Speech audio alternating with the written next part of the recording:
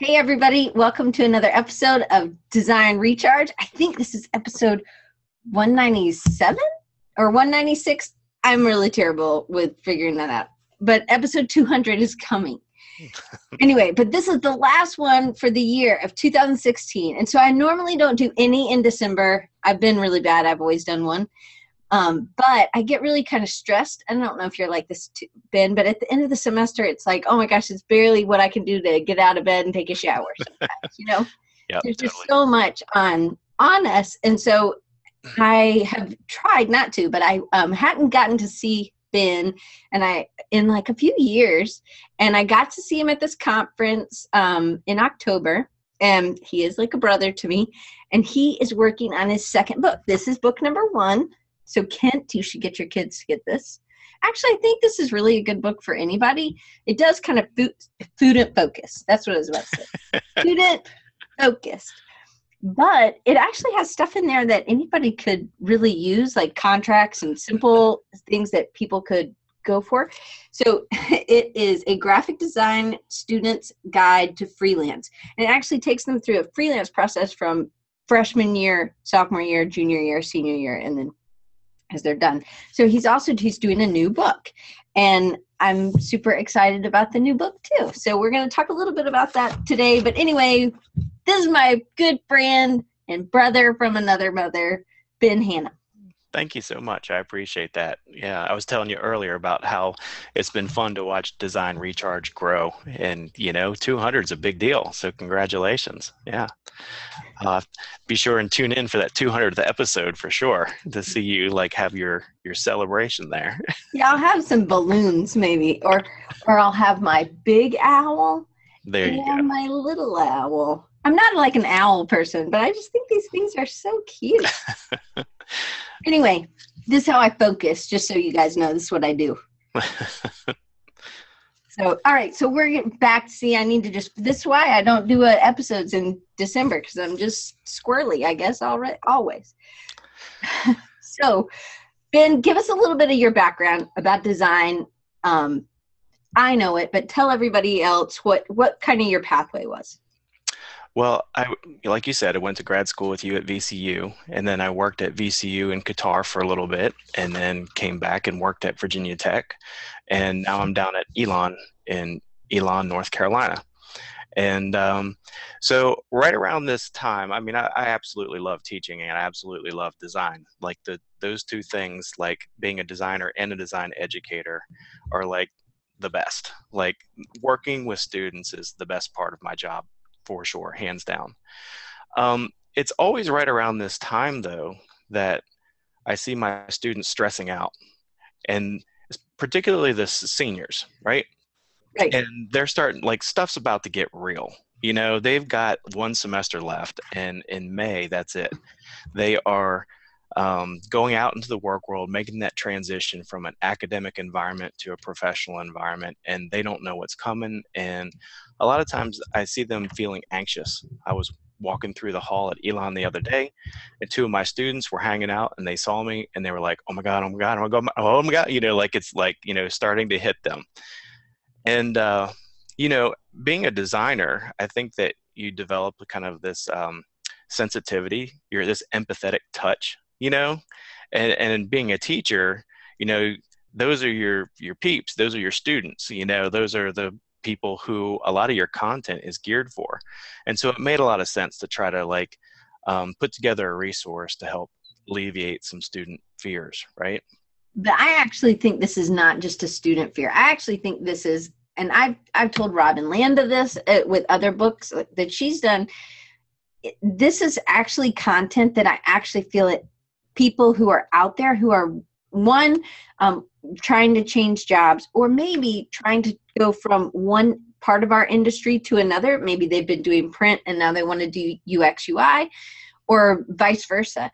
I think this is a book that they would be able, because actually you just need to stay up on these things. And that's one of the big problems in school, is that they're too busy. Same way within the real world too. Yeah, absolutely. So, like you were saying, there's lots of books on portfolios out there. And when I was teaching a senior capstone class last year, last spring, I was looking at resources and I felt like the books came in two flavors. They were like this design portfolio showcase, or this really like, a portfolio is kind of definitions of portfolios. And so what I wanted to do is kind of like close that gap. And I wanted to develop a book has a lot to do with the strategy behind your portfolio and making sure that your strategy is on point. So if it's okay with you, I'll switch over to like a screen share and Yeah. then get going that way too, and talk a little bit about some slides that I put together here. All right, go ahead. So this is the name of the book, if my editor lets me keep it. You can insert any basically four-letter word there. Oh crap, I'm graduating. Student's Guide to Creating a Portfolio. Um, I believe that fear is like the biggest enemy of creativity. And so when I see my students like freaking out, I know that they're not going to be their best this creative self, right? And so one of the things that I think is really helpful is to kind of allay those fears so that they can work more efficiently, so that there's not this panicky, like, I got to do something. I just want to, you know what I mean? But they're working efficiently. They know what they have to do, and they're putting a plan in place. Um, so starting right out of the gate, the whole reason I put this together is because I saw my students panicking. Okay, kind of a hard transition here, but do you guys remember like the new Star Wars is getting ready to come out? What is it, on Thursday? Is that right? I can't remember. Yeah, it's right around the corner. But do you remember a year ago or maybe a little over a year, when you first saw this trailer for Star Wars, right? And we didn't know who this character was.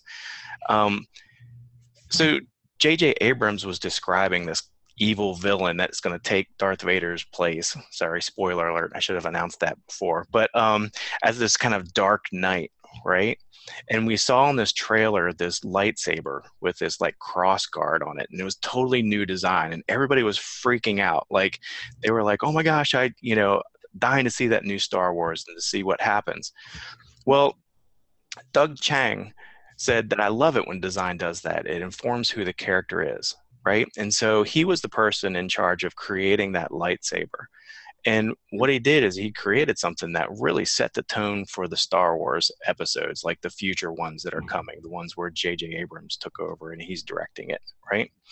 So, starting with this as a point of departure and start beginning to talk about portfolios, like your portfolio is a prop that you use to set the stage for your interview, for your work, for, like you're imbuing all these messages in your book.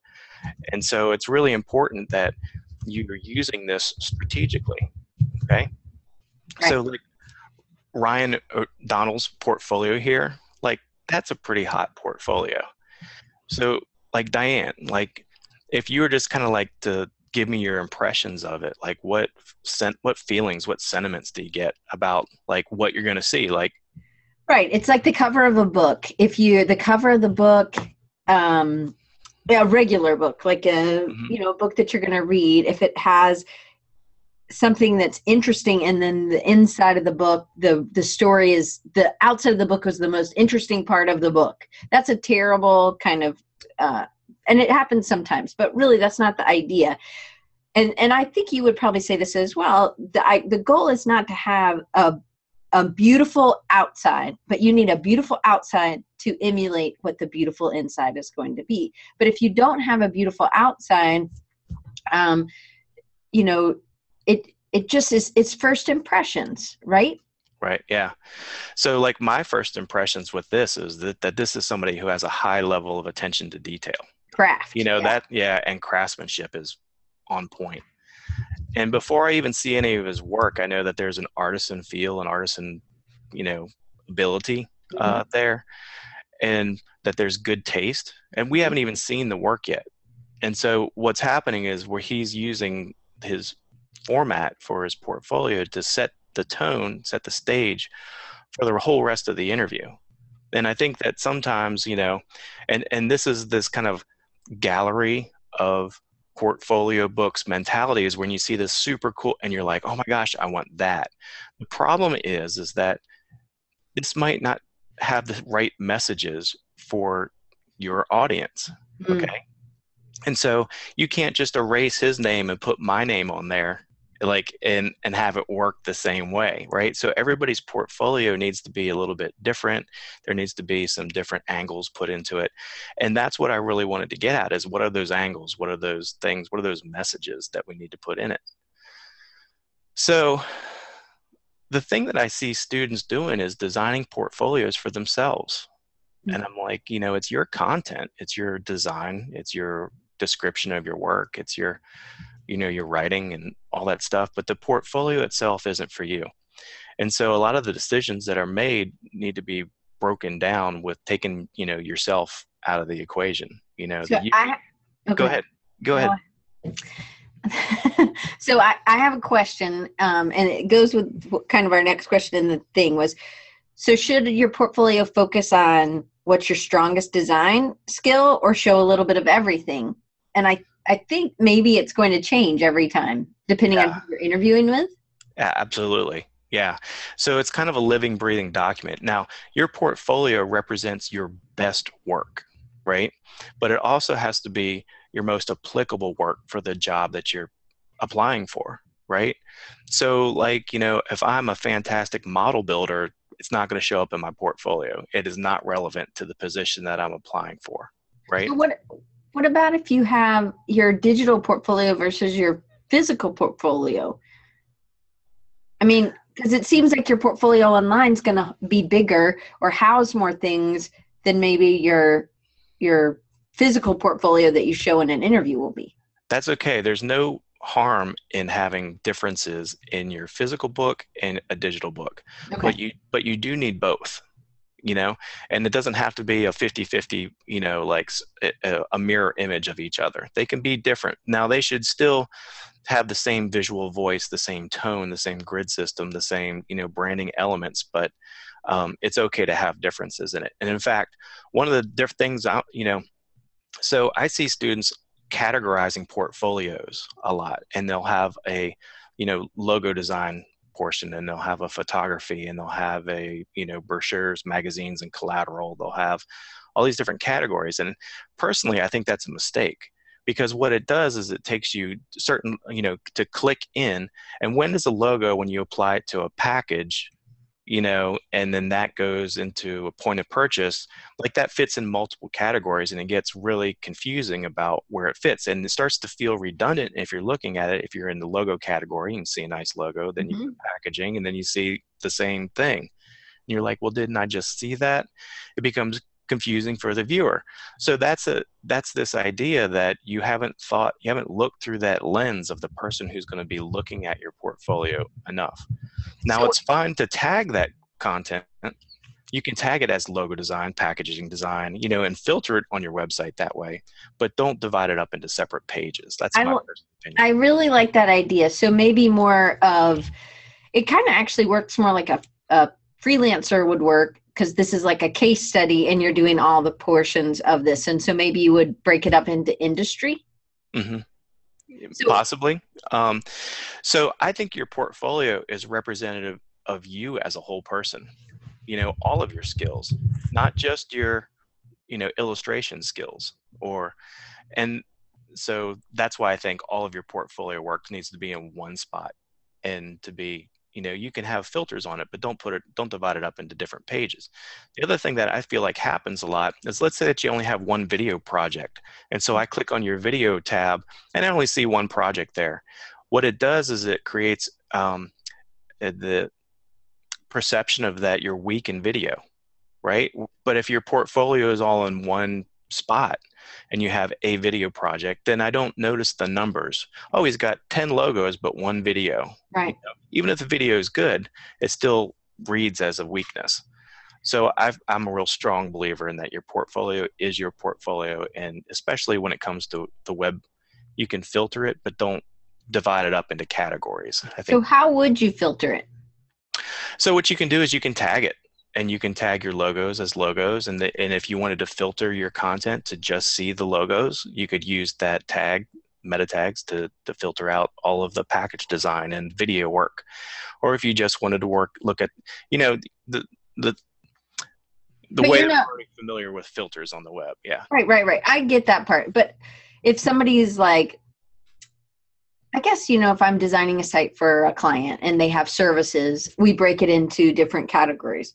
And so in a way, we are a service industry to a lot of extent, I guess. Hmm. Um, but maybe you would not break it up as what you're designing, but what you could do and do like a I don't know, what would you call it then? I find So, it interesting. so they're examples of my work. They're not. I'm not selling my illustration skills.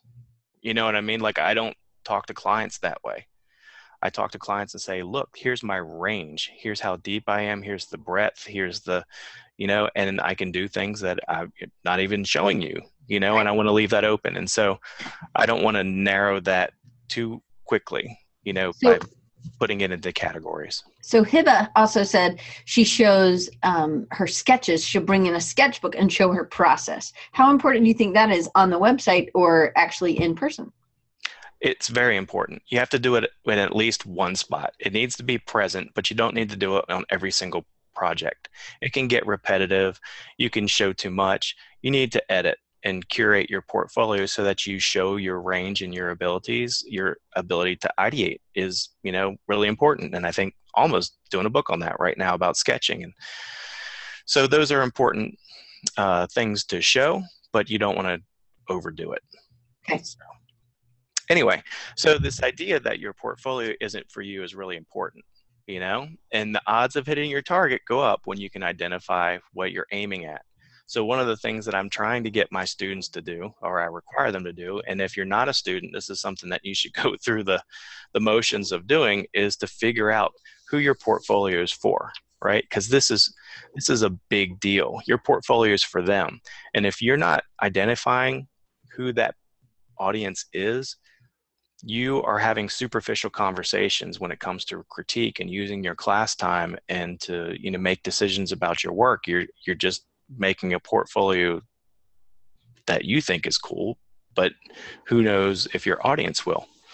Interestingly, what I did with my students' resumes, I had, they were working on resumes, and so I had them find a job on a AIGA or something like that, and I had them write their resumes, and then I ran both of those things through a keyword analyzer, and I found that my students were not talking the same language as the job descriptions that they were applying for. And I pointed that out, and I can say, here you're saying, school and student and project, like 13 times, but over here they're asking you for a whole different set of things, and this is what they're hiring for, and you're not even speaking their language. Right. So your portfolio is really similar to your resume. It's tailored for the job that you want. So Hiba has a question or a comment, and Joe actually brought this up. So what if you are more of a web or a digital designer? Mm-hmm. How do you bring in for an interview? You don't really have a physical portfolio, so really all you could bring in is your sketches or something like that. What would you suggest on something? So in that case, even if you're a digital designer, I'd still have a physical book.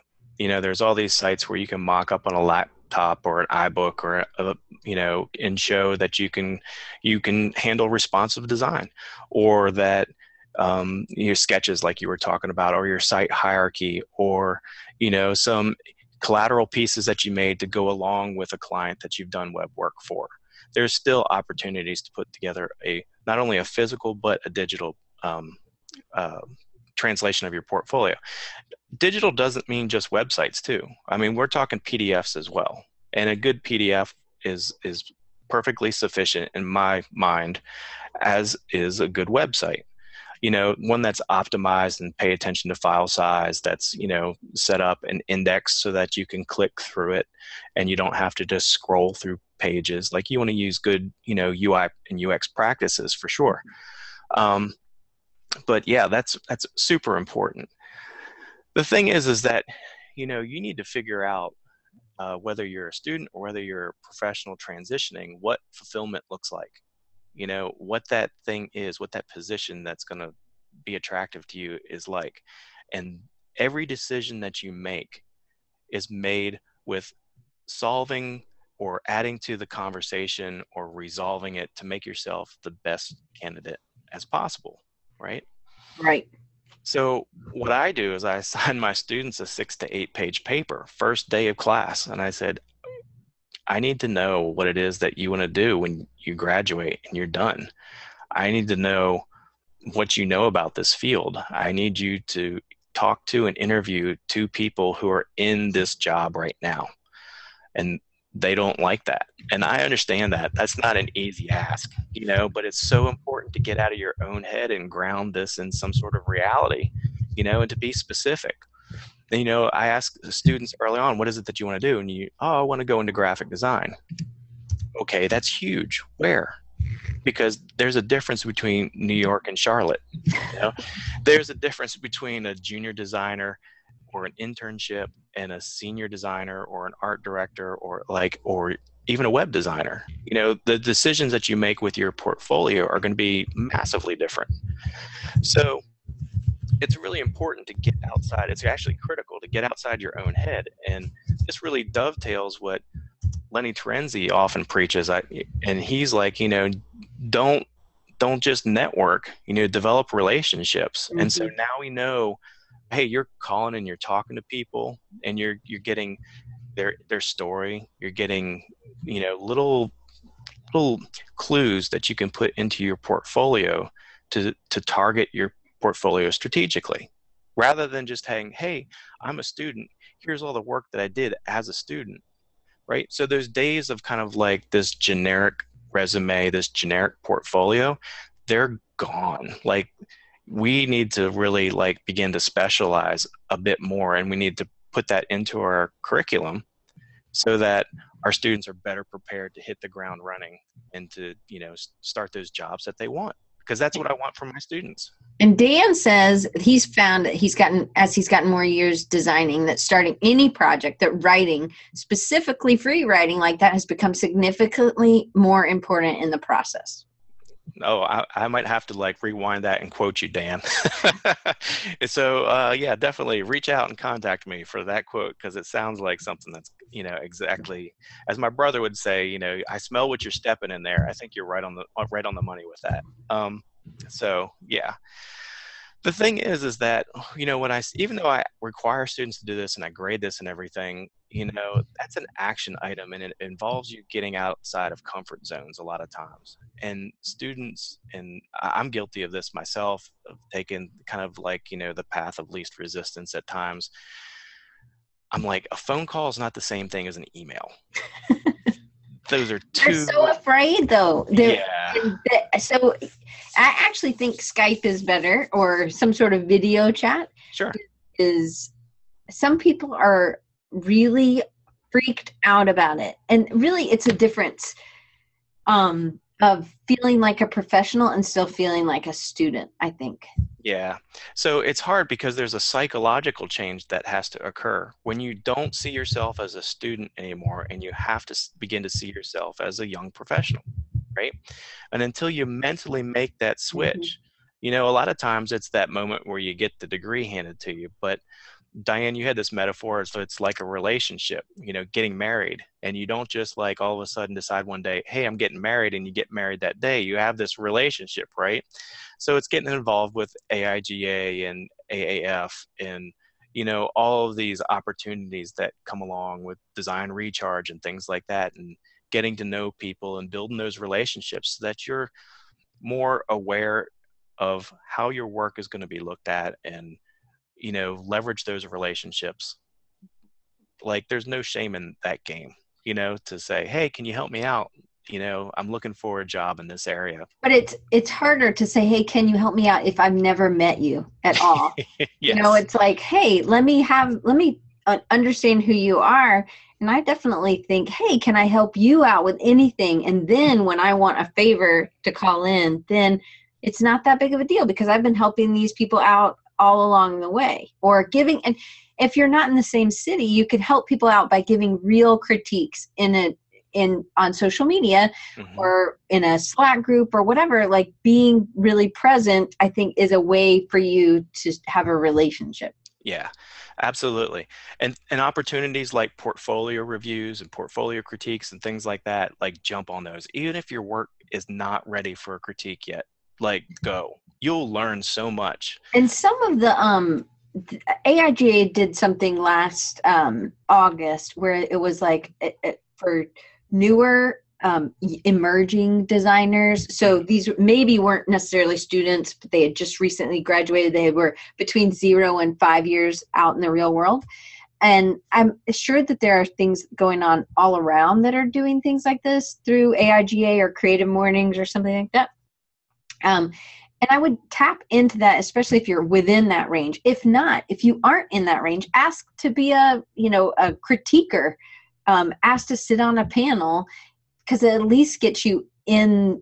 You never know. It doesn't, just because somebody that is new in the field, they may have a job opportunity for you later. It's not like just because you've been in the field for 12 years or 20 years or 30 years that you can't switch jobs and go, and you maybe somebody that you met, somebody in a different capacity now is going to be on the other side of the table for you. Absolutely.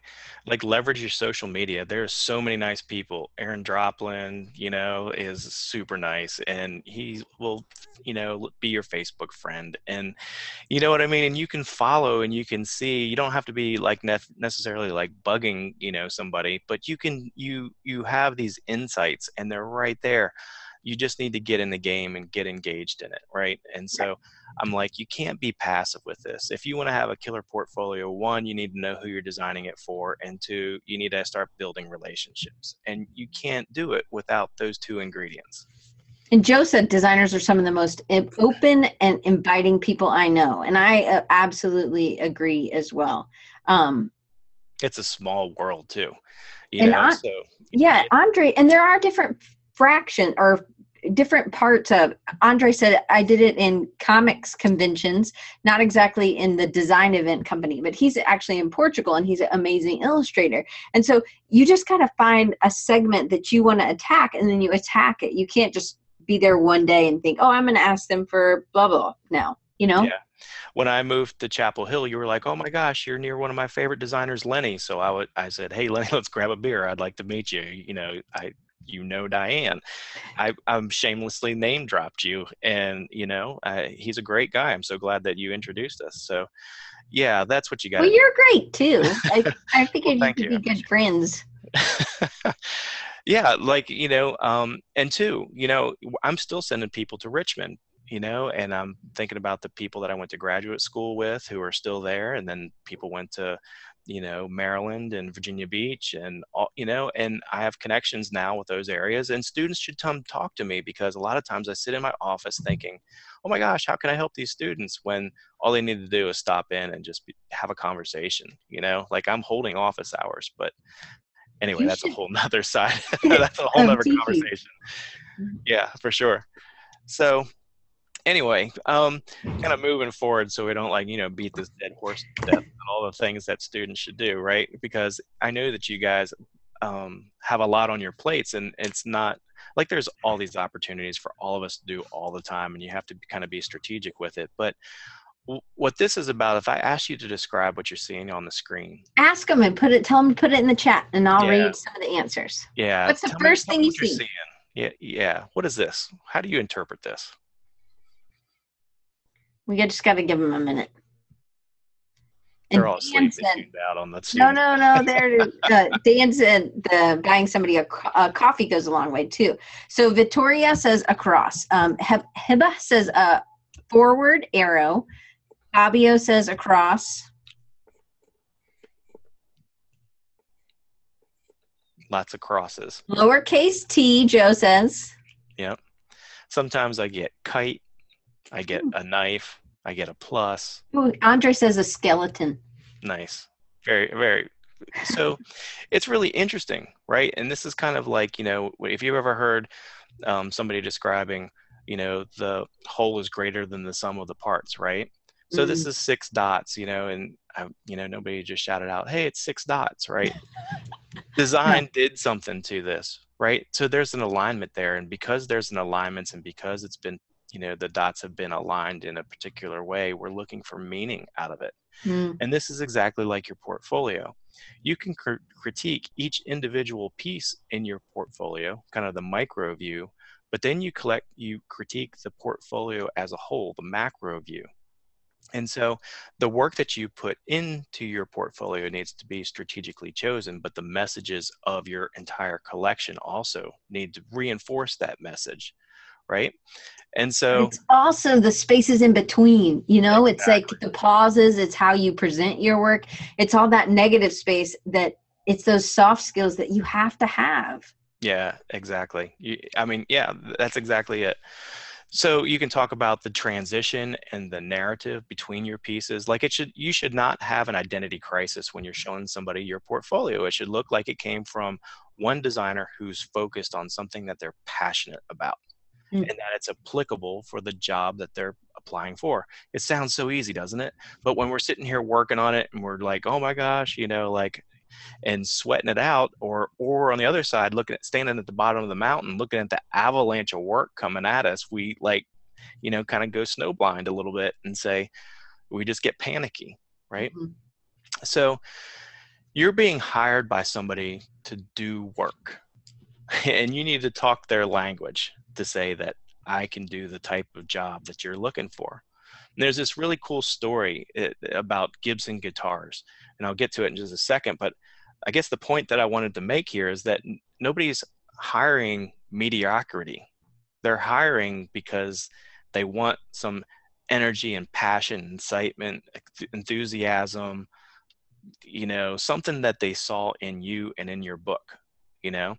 So Gibson Guitars was a company that started in early 1900s, and they were really innovative. And, they did all these kind of, they kind of bucked the system a little bit, and they created some new technologies for musical instruments. I think they even worked on the archtop guitar, which, eventually became the hollow body. And I think they were the first guitar manufacturer anyway to come out with that design. Well, Gibson came up with this campaign that says, only a Gibson is good enough. And wow, that was like mic drop in the music world. You know what I mean? And they knew that musicians wanted the hottest guitar. That is exactly what the people who you're showing your portfolio want. They want the most bang for their buck. They want to hire the most capable, most energized person whose portfolio hits their desk. Interestingly, the main rival at the time was Epiphone guitars. And so they came out with a campaign that said, when good enough just isn't good enough. It was like, oh, snap. It was like battle of the words, like, like what a campaign, on both sides, And so that's what somebody is hiring for. They don't want good enough. You have to show them greatness in your work, in your focus, in your messages, and all that stuff has to come together. So Go ahead. wait, I have a question before you go. So what do you think is the balance of, because a lot of times maybe the client work that you've been doing is not maybe where all your best ideation was, or somebody didn't choose the most creative, opportunity that you had supplied. They went with a different option. So what do you think is the balance between passion projects and real work, or between the work that you are currently making a living doing and the work that you want to be doing? That's such a good question. Is that your question, or did somebody else on the? No, that's my question. Number 4. High five for you. Extra credit. So the answer is that your work is your work, and you don't have to show the version that the client chose, or the version that you got an A on, or the version that was printed, or the version that you won an award for. You show the version that you like, that you feel is the strongest, I guess, solution that you came up with yourself. It's your portfolio. Now, you might bring in another version of it that said, and this is what the client ended up going with. And you don't want to badmouth your clients, but you want to, because that's a a trip to nowhere quick, but you also want to say like, and here's how I envisioned it. And I think as long as you contextualize it this way, this is what, this is what I got passionate about. And, there are some other voices, and I love this Charles Eames quote. He said, if somebody asked Charles Eames, did you ever compromise? And he said, no, but I've accepted constraints. And I was like, aha, that's the answer that I needed, right? And you say, no, but I accept my client's constraints. And this is some of the constraints that they had me accept. And that's what you do as a designer. A lot of times is work within constraints. So the metaphor here with these diamonds, though, you might be like, what in the world am I looking at? So when you see a rough diamond, the one that's just been pulled out of the ground, it doesn't look anything like this, does it? And what happens is that rough diamond goes to a gem cutter, and he cuts all of these little facets into the diamond, and they're cut in a way that's designed to bounce light all around inside the diamond to make it look brilliant. And that's exactly what you do with the decisions in your portfolio. You make all of these little micro decisions along the way so that you look like the most brilliant candidate on the other side. Your portfolio is tuned to just that particular candidate. That's why it's so important to get outside your head, to talk to somebody, to identify your audience, to get to know their preferences and things like that, is because this is what you want at the end. A killer portfolio is the portfolio that gets you the job, not the one that you can walk around town bragging with. And it's going to be different for everybody. And so it's not just a matter of form, it's a matter of form plus communication and all that good stuff packaged together. And that's what you want. Does it make sense? Yes. Yeah. So I speak in metaphors a lot. So I was Well, talking. that's a lot of type on the screen now, Ben. Yeah, I tell you. Sorry about that. I even had more. I was trying to edit it down. So I was talking with Cinnamon Pritchard, and she is on the creative team. She works for Pace Communications in Greensboro.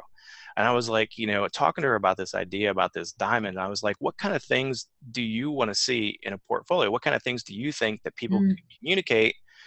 And a lot of times it's not like talking about it. It's like showing somebody, right? Mm-hmm. Do you have experience working in a team?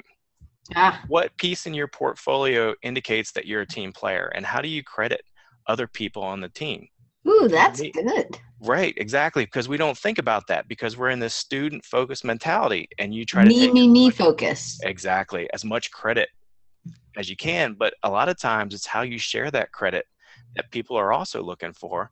And with those student blinders on, you don't see that bigger picture. So how are you creative outside of work, and what inspires you to be creative when you are in work? Like what other hobbies and things do you do? What's your creative process like? That goes back to sketching. What steps do you take before attempting to solve the problem?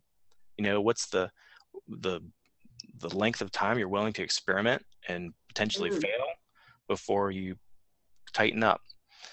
What evidence do you have that shows how you've dealt with constraints, and how do you deal with constraints that you might not agree with? So you can talk about that piece in your portfolio that speaks to what you liked, but how you accepted constraints on the other. And in fact, it might make you a stronger piece in your portfolio to build that into your narrative than it is to just say, this was the piece that won an award or got an A. You know what I mean? Because that only goes so far in your narrative. And you say, yep, I didn't really like that decision, but it's one that I felt like I needed to compromise on. Right. And that might be popular. That's actually also, I don't know if you do this in your classes, but I know that we do this in the real world. We get other people's feedback, and then how you take their feedback and how you implemented it. And I don't think that that's actually giving somebody else credit. I actually tell my students, hey, let's help each other. We want, you're not competing. There's only 3 A's, everybody could get an A. But it's about that is really how you do help. And I have seen so many people grow from that, just being more sharing what they're thinking. And even if they share something and nobody agrees with it, or somebody doesn't do it, even if they at least attempted to do it and then they showed them, it's huge, because then they're like, well, and then here's why. And they make those decisions instead of just being in their head. They're actually having to explain, which is what we have to do in the real world. Oh, totally. Yeah. So you think we should ask if you're hip or cool? I think you should show it. I Ah. don't think you should ask. I don't think you should. I think you should be relevant. Like that's So what if important. you're a fuddy duddy? Well, then you have to find something that's interesting about you, right? So, like, it's silly, but like, when I get to the final decision making, like I'm narrowed it down to 3 or 4 people to hire for a job. I want to hire somebody who's not going to drive me crazy. If I was stuck at a Mm. conference with them, I want somebody who I could like relate to. You know what I mean? And like not choke to death. And that's probably why we get along so well, is we have a similar sense of humor and we're both corny. But yeah, that if that's in the work, if that's in the portfolio somehow, like to me, that's a bonus. That's a win because I can relate to you now. Right. It's not just this professional all the time, but there's like, a little twist in there that I didn't see coming, or a little bit of revealing about you know, something. I think it's funny you said that about can I go to a conference with them? When Ben and I went to a conference and I was deathly ill, and we shared the same room. We had 2 beds, but we shared the same room because we're just like brother and sister. And I was really fevery that whole time. Like we were on job interviews. We had no money. We were just trying to get through. And Was that CAA in New York? yeah, Yeah. yeah. And I was like, I dropped a glove. I'm like, I'm not going back and get it. That's how sick I was. Like, but it was funny because I can be kind of a little much sometimes. I can be on and people energize me, but that was not how I was necessarily there. And so it's really good to be able to be, and if you know me, I need it like completely quiet to work. Like I'm so ADD that I can do it. If there's something else going in another room, I'm okay. But it's really nice to have somebody that you can not just have to be on, you can actually also turn it off. And that was what Ben was like for me. I could be quiet and he wasn't going to be like, are you okay? Are you mad at me? Like, because at work, you need somebody like that too. You need somebody who's going to be like, hey, let's get the energy going, blah, blah, blah. And then not be upset if you're not like that. Like, you know what I mean? Like you Oh have yeah. to be able to show what kind of that you have energy in the right places, but that, or some people who are real quiet, that you're not just going to be quiet and you're never going to talk to anybody, that you can actually turn it and be really engaging at times if that's not energizing to you, but that you can still do it when the project needs it. I remember talking with Megan D, and we were thinking about, hiring her at Virginia Tech, and we had a great conversation. And Megan revealed that like she is the luckiest person. She finds 4-leaf clovers all over the place. Like that girl is pro. I don't know how she does it. I've never found one. She has found like hundreds of them. I don't know how she You does find it. like 40 in a day. Yeah, oh yeah. And so she included that in her like letter of thanks. For every person that she met, there was like a little 4-leaf clover in there. And that became part of that, sense of humor, the personality, that kind of hipness to remember, everybody's name and also send a thank you letter, plus a 4-leaf clover, those Mm. kind of things. Like those things matter. And don't fool yourself, because it's not, it's not a silo where it's work life and then social home, like, and you transition to be the person that you want to be versus your professionals. It's just you, Right. and all of your warts and all of your like, where you're actually looking smooth, you know? Anyway, So so wait, so one of the things we've been talking about, so Megan she stood out in her after interview by sending thank yous and the 4-leaf clover. So, and a lot of people send thank yous. So, and we're getting to this part. So how do you feel about leave behinds, or how do you feel about thank yous? Do you think that we should do those things? oh, absolutely. Not only leave behinds, but things that you can send in advance. I Mm. had a student, Brendan O'Connor, who wanted to go for he was going for a job at this really hip company down in South Carolina. And Brendan grew a big, huge beard. And then he took pictures of himself shaving it off in different, like lengths. He had what was it? The Choppers show one, the Hulk Hogan, the pork chops, he had all these different styles. And so he grew it long, shaved it all off. And this was early in the semester, so he grew it all back. And he said, how do you want me to show up for my interview? and he No sent it to way. pay. Yeah, and so they were like, well, we got to see if he'll come down, wherein, and they picked, and so he got his foot in the door just by being, kind of that's that quirky, cool, hip, like, let's see if he can pull it off kind of thing. And it worked. It got his foot in the door, and so it was really I'm interesting. just I'm just glad he didn't send like beard shavings. I was like, No, man. what? But the photo, I could do the photo. The photo would be cool. Yeah. So, That's yeah. a cool So idea. So it is how important. else do And you think? So that's before handwritten letters too. Yeah, for sure. handwritten, Handwritten. Don't not send an just email. emails. Don't type it up. Handwrite it. Yep. Okay, so what about during an interview? How do you think somebody can stand out? By knowing what it is that they want to talk about Hmm. and knowing what's important, and what to emphasize, and to do your research about the company, and to have questions, good questions to ask them. Like, if never, ever, ever leave an interview, do you have any questions for us? Nope, I'm good.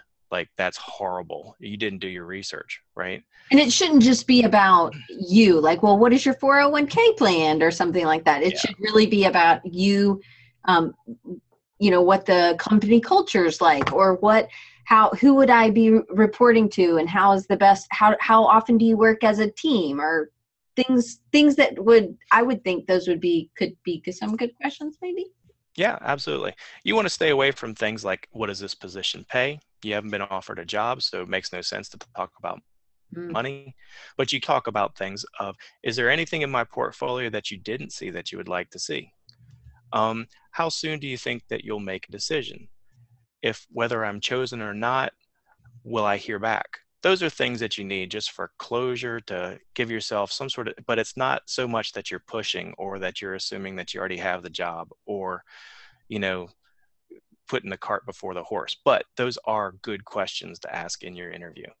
Ooh, Joe has a thing. So he does front-end development and web design. And so for his thank you, he actually created a web page that they specifically developed for each person that he met, instead of sending the handwritten letter. And he got the job. So he thought that, but again, that's knowing your audience. Oh yeah, that's right? Awesome. Yeah, that's a great story too. Joe, we're gonna have to talk. Joe's awesome. Awesome. He's my friend in real life too. And he's got a lot. I don't think you've ever met anybody that hasn't been. So, but I met Joe through Design Recharge, and then he was just this little profile picture, and then we were going to be at the AIGA leadership retreat, and so thank goodness his photo was clear, and I knew what he looked like, and he was like, "I'm like, I know who you are," and so I gave him a hug. There you go. Yeah, that's exactly right. Sure you've heard the story about, some of the top, everybody Googles themselves at some time or another, right? And so somebody bought the domain, like the paid search results for some top ad execs that they wanted to get a job with. And so when they Googled themselves, it came up with their paid position first. So it cost them like maybe $1, because nobody ever searches for that term. And they were right in terms of creativity and making good use of your resources. Absolutely.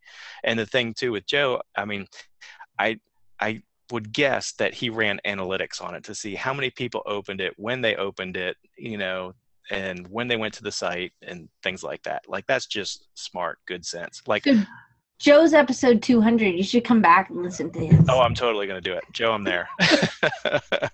So, yeah, so you can kind of read through these. I'm not going to read through all these. These are good, though. So, and Dan's was like, Joe just said the pressure's on. And Dan said he's going to add some of these. He has an intern coming in. He's going to add some of these because some of them are kind of stumpers. But really, those questions that they prepare is just as important. And I know that a lot of companies will say, well, what do you think about what we do is something that, or what can you offer us, or how do you feel like you're different? And you and I have talked about this before, and I call this factory work. A lot of people are like, ooh, I just want to go work at blank company because you like the work that blank company does. But blank company doesn't need more of those workers. They have people that are doing that. They need somebody else that's going to help them. So say you are a hamburger joint. You need somebody who makes French fries or milkshakes. That's what you need. You don't need more hamburger makers, right? Mhm. You got that. We got hamburgers. We got that down. Yep. Now I need somebody who's doing these other things that can also make me some money and maybe drive revenue in a different way that I wasn't thinking. Yeah. You want to fit in, but you don't want to duplicate. And that's a really important distinction. You know, you want to make sure that you are portraying yourself in the right way. Like you're saying, if I'm got a hammer in my toolbox, next time I go to Lowe's, I'm not buying another hammer. I'm buying Right. a wrench or something that extends my range.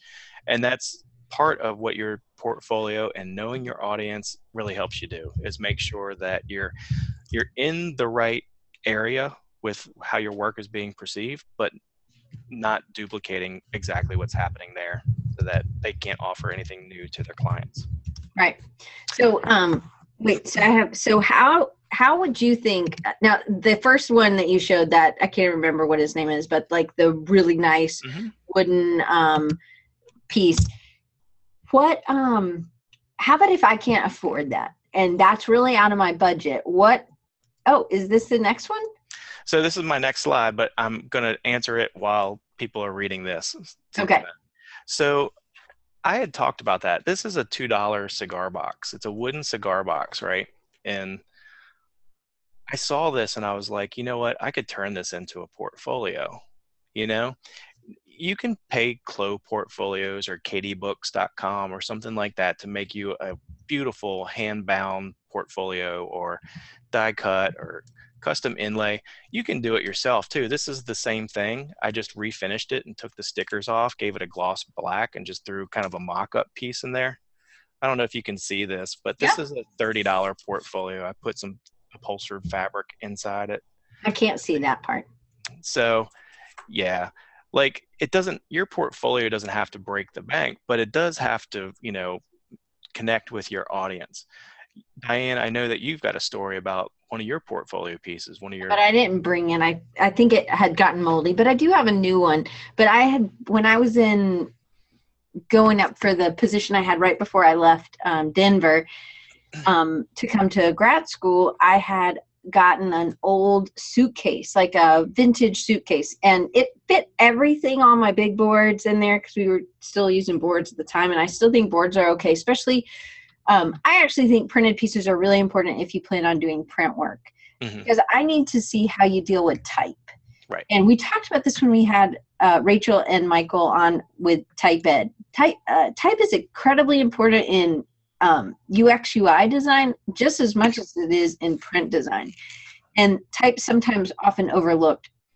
So those would be things but even like that cigar case, you could actually put your iPad in it so that it at least shows some craftsmanship and some it's not just your grubby old, iPad case or something, that you've actually done something that elevates it. And what happened was I would be called back and to interviews or to get to the second interview, or I'd be called for a job offer, and they'd be like, yeah, you were the girl with the suitcase. And I'm like, well, at least that helped. It made everybody else had the big black portfolio cases, that you would get at the art supply store. And most people had that. And so I don't really fit in anyway. And so this is a way for me. It was a way for me to stand out. It was heavier, but it was a really good, and I had it had like the old lock. So it just had that, it gave some of my aesthetic where I had an extra space where I guess you put your underwear and your socks.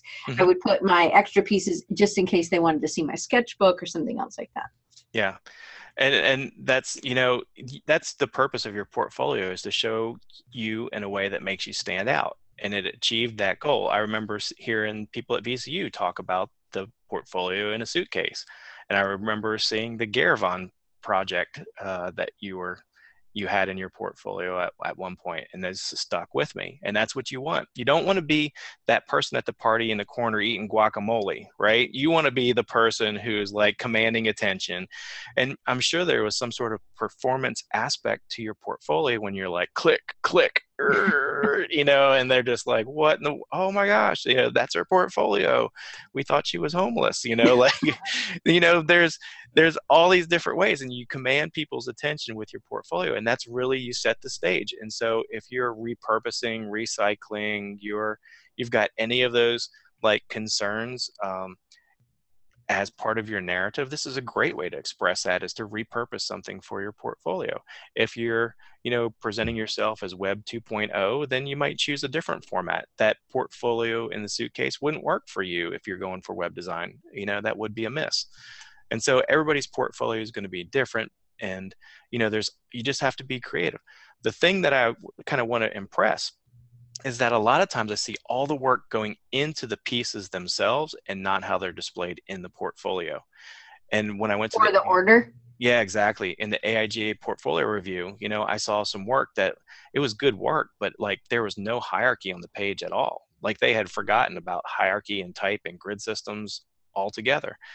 And I was like, I can see the effort that you put into the pieces, but you're not putting that same thoughtful considerations into how you're displaying it in your book. And that has to go with bindings and formats and page counts, and there's a lot to it. And so that's obviously part of the conversation as well. Hey, my mom's here. You can say hey.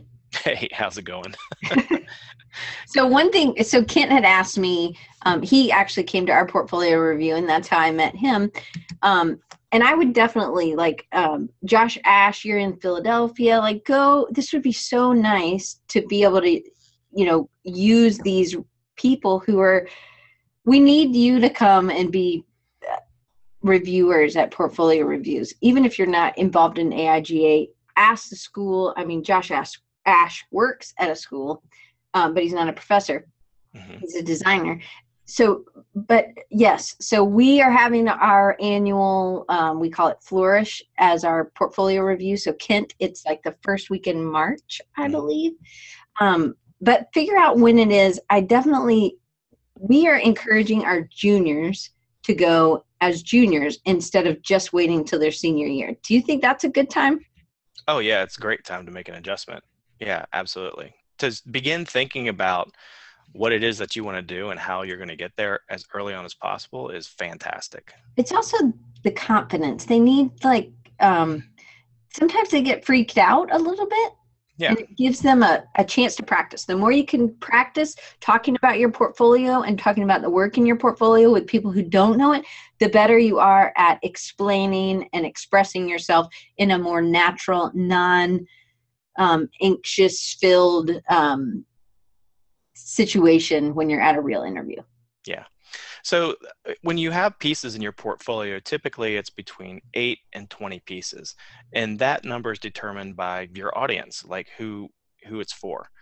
And so what I do is I require my students at Elon to have a 9-piece portfolio. Okay. And if that's the minimum, and they can do more than that, but that's what in my class. And so I divide it up into a critique of 3 projects, 3 more projects, and 3 more projects. The first round I critique. The second round I ask somebody else to critique. And Diane, you did this for me in the past. Mm-hmm. And and then the third round I get the faculty in the communication design program to critique it as a whole, because it's really good to get multiple critiques on your portfolio and get it in progress, so that, and just know that nothing's done until, like I've never completed a design solution that I've been 100% happy with. I will always go back and tweak it and work it. And that's just part of design. And so don't get so invested that in your solution that you can't make a change if you get good feedback on that piece. But yeah, you need to leave, and that kind of goes with, so here's your portfolio variables. And then, so if you know who it's designing for, and like what you have to put in it, and what you control, which is the number of pieces, the quality of your work, the curation of your portfolio, like you're editing it. The order that you put your work in your portfolio is really important. You want to open with a strong piece that lets people know that you're a serious contender, and you want to close with a super strong piece. And maybe in the middle, you get one of your headier, more intellectual type of, like design solutions. So you really have to control the flow of your pieces, one to the next, and how that works in with your narrative. So let me ask you a question. Yeah. What is considered one piece? So one piece is not something that is a hard and fast rule, just like the number of pieces in your portfolio. However, if I'm seeing a logo and then I turn the page and I'm seeing a second piece is the logo on a packaging solution, that's one piece. They're visually connected together, and you can have them on two different pages, no problem, but that is one piece in your book in my mind. So, things like photography. In my mind, there's that photography side of you. All of your photography is one piece in my mind. So I'm seeing your range, and I'm seeing that, you can control a camera, and I'm seeing that you can communicate through photography, So, but show me something new. so I like to say this, and you can tell me whether, and I know you will tell me if you don't. No, I will. Because you're like my brother. So, the brother I don't have. So if anybody's like, oh, I didn't know she had a brother. I don't. That's my brother. So what if, so people who do illustration or photography and they put it in, I actually prefer to see it in context. Well, Yes. how would this work? Like, well, could you make an app and use those illustrations in a way? Or can you make a magazine article or an annual report using those photographs or something? To me, it doesn't say as much if I just did illustration of the moon. But like Fabio last week, he did a poster with his illustration, and it was like, I mean, does a ton of awesome posters, but he put it in context by having it as a poster or as a button or as a coaster or something. It seems like I see that a lot where people aren't making that. They're asking a lot of the viewer to see where to put their pieces. Yeah. Have you ever, I know that we did this in graduate school, so I know the answer to this, but have you ever put design work on a wall in a gallery? Like it just fails, doesn't it? Because it's meant for a particular environment, that coffee bag package that you designed is meant to be photographed in a coffee house. You can have, a nice picture, you can have a physical piece to hand somebody, and that's great. But I really feel like design is its strongest when you show it in the environment that it was created for. Right. You get a sense of scale. There's so much information that's there that isn't on just a blank, drunken white screen, or like you can't. There's a lot of information that gets lost. So what about putting in work that and we're like out of time, just so you know. So we gotta do a part 2, I guess. But what about putting in work? Like if I wanted to do more illustration work, how would but I don't have very much illustration work in my portfolio that's client work. It's mostly passion projects. How would I incorporate that? And I know people who only put on their site the things that they want to do. They still do other things. They may do website design or do something, but they only have the illustration on there. I think it comes at a certain point in your career. I don't know if you can do that right out of the gate and be able to survive and not have to have a job at Starbucks or something. Mm-hmm. But what do you think? Hopefully the job that you're applying for is either the job that you're excited about or a stepping stone for the purposes of getting you that job. If you want to be an art director in New York, go for it. But the expectation that you're going to graduate and then get that job is like winning the lottery, Mm-hmm. but you can work towards that goal. And so the things that you put in your portfolio are for that next step or for that position. And it can't be enough just to have a passion project where that doesn't relate to the position that you're applying for. But if it relates, man, it will come through in spades. Like that's a home run. Like you want to put, a few of those in, and don't put so many that you're looking like a one trick kind of pony here, but you want to have breadth and width, but you also want to show like that's the stuff that you love. That's the stuff that you wake up in the morning for. That illustration gets you going and you feel like you're good at it. And let me show you an earlier piece and let me show you where I am now so I can get a sense of how you're evolving and developing as an illustrator. Like that's legit. So this is another question that I definitely want to have answered before I let you go. So how do you represent your decision-making skills? Because you talked about maybe doing a headier one in the middle. How do you represent those decision-making skills in your portfolio? Like with what kind of project? Or do you have any suggestions? So you can do that. Somebody asked earlier about sketching. And sketching is a great way to talk about how an idea, a concept evolves and develops, right?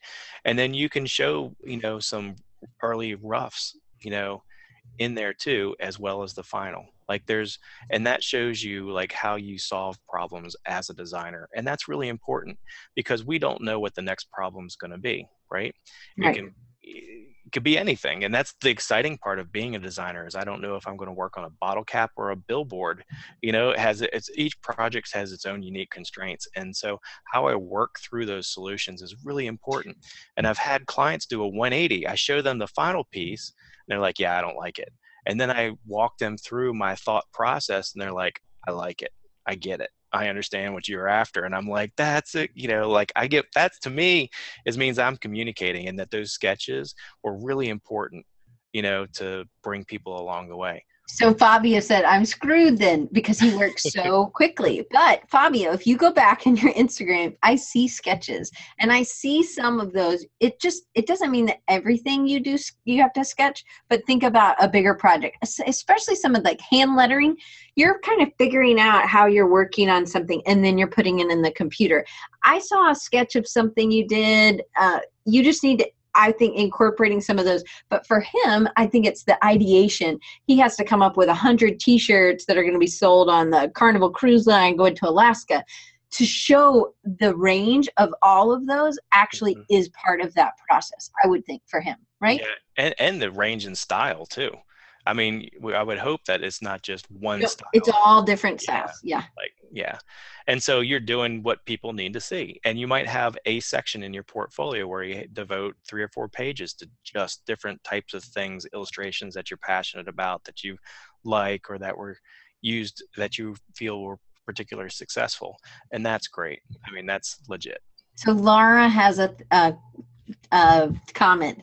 My issue, she says, my sketches are on scrap paper, Post-it notes, memo pads, napkins, and paper towels. So I would say, Laura, scan those suckers in. Get one of those, like, I have a Doxygo. I think I got it from like Mighty Deals for like $100, but it's portable so that you can actually put in, maybe not the Post-it, you'd have to put another piece of paper underneath it so it wouldn't get sticky under there. Send it through, scan those things in, and then have that as part of, build your own like PDF that is these sketches that comes together is what I would say. What would you say? The other thing is get a sketchbook and carry it with you. A nice moleskin, Aaron Droplin throw out to, the, what is it? Gosh, it just flew out of my head. My student Joshua, he's our age. But, they have to do the art sale project. I think they're in backwards now. Oh, well. Anyway, he did these sketchbooks and their moleskins are inside, but you could have put Droplins in there. But Field so notes, that's what I was thinking. Field notes, yeah. Hit me. Yeah. Whoops. Anyway, so some are lined and then some are blank, but you could do whatever. But these are super, super nice. So my mom's giving me this one. Mom. You could send your mom my address for Christmas. But he hand did all the leather and bound it, and so that it's. Oh my gosh, that's awesome. And they smell really nice. And then he also used our laser engraver. Nice. Anyway, so something like that is like if you carried something like that and it was filled up with all of your sketches. Like you don't need to have sketches for just a particular project. You can say, "Here's some of my sketches that I've done," and you're free to look through this. It's for all different types of projects that I've been working on. The thing is you don't want to have 10 or 15 pages filled up on a 100-page notebook. That leaves a bad impression that you build something up, and you're just like, it was doodles and notes and thoughts, and you were thinking about biology and you pulled in this chemistry thing, and like, to me, that's amazing. That's totally what I would say. I would be so impressed. I just think you need to. I like having something that's valued. But I mean, I use those. I use these. These are my favorites. Look, it's all Fabio and then Brian Young. But like these are flexi sketches, and I mean, granted, I'm working. Part of it's empty, but there's drawings, and then I'll put other things on the other side. But it's just I mean, I don't know if I'd show this in the interview, but if it was about a specific, just put a little flag and then have it so that you could, Yeah. show them a specific project. And taking notes is really important, and showing them that you actually aren't just drawing, that you're actually listening. Mm-hmm. Yeah, totally. I would agree. It's funny now because you see so many people who are doing the adult coloring books. You know what I mean? And Yeah. we're the people who are we are living that profession right now. So there's a particular appreciation for it that, I mean, it's great to have something like that. And you should totally carry around the sketchbook and just, be a visual person. And that helps you get that message out. Listen, that's good. Listen to what Kent says. I like this. He says, it's interesting that you mentioned a novel earlier. I tell the students that their portfolio is their story, and they have to use it to tell potential employers who they are as a designer and as a person, and they are worth the gamble employers, or if the employers are willing to take it. Absolutely. Yeah, that's nice. Yeah. Really, you're sharing that potential, your potential, with someone else. Yeah. Well, do you have any closing? We'll just have to do a part 2, Ben. So I've had some students contact me, especially some of your students, Diane. I've been swamped at the end of the semester here, but if anybody wants to submit either their portfolio or pieces to their portfolio for consideration for the book, I would love to have examples.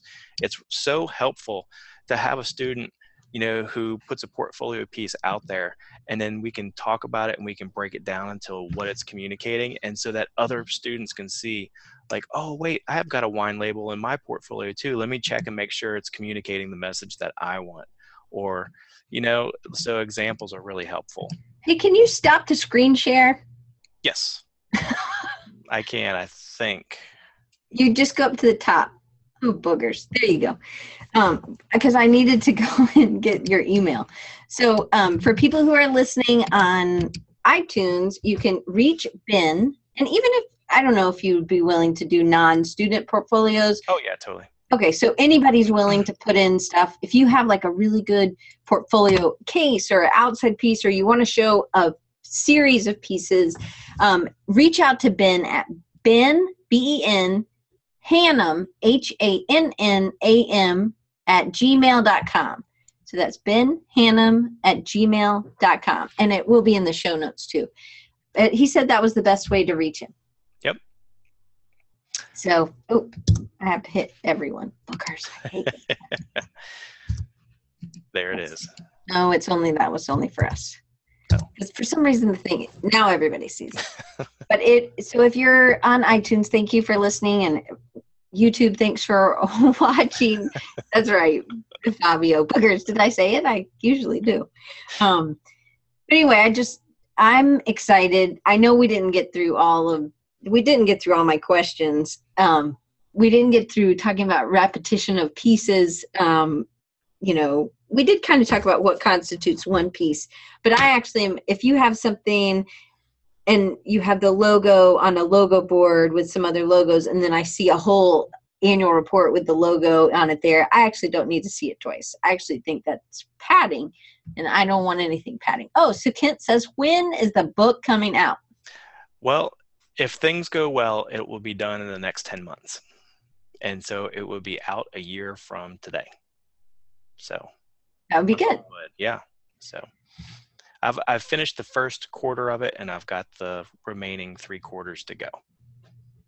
So anybody that's teaching, I think Ben would be happy to talk to you more, or you probably would do like a talk in somebody's class even, right? I mean, virtually probably is easier, but you can do anything. You'd be happy. You've come to my school and talked, and that was really good, and I would love to have you come do that again. Sure. Well, thank you for having me. I appreciate it. Of course. Anytime. Right. Happy to be squirrely a little bit in December, and nobody better to do that than with you. So thank you very much. Merry Christmas, everybody. Have a good holiday. He said do you want to come to Mississippi? He says. And absolutely. So if you want to reach out to me anytime, and I am going to get back to you in your emails. I got a good bit of emails yesterday, and I have a deadline today and yesterday. So I'm going to get to them. I probably will get to them tomorrow. So don't think I'm forgetting about you. But email to contact me as Diane@rechargingyou.com is probably the easiest, the best, or Diane@designrecharge.org. And then hold out for, I think, January 3rd. Is that the first Wednesday of January? Let's see. Nope, January 4th. January 4th will be a rapid recharge. So it's just going to be me. It's going to be like starting off the new year and some of the things that I'm planning on doing. And then we'll I think we just have a few episodes till we get to 200, because I can't remember what today is. Sorry, Ben. And then it's craziness goes, and I encourage you to come to Creative South, as I do everyone, and they don't pay me. So I just love this conference. So hopefully maybe I'll see you. Sounds good. He's like not answering, frozen. I'm just kidding. Anyway, thank you guys for hanging out there. And please contact Ben if you have some great portfolio pieces. And I think Dan, Kent, Joe, definitely reach out to Ben and tell him part of your story. And thank you guys, and I'll see you next year. Can you believe it? Merry Christmas. All right, we'll see ya. Bye, guys.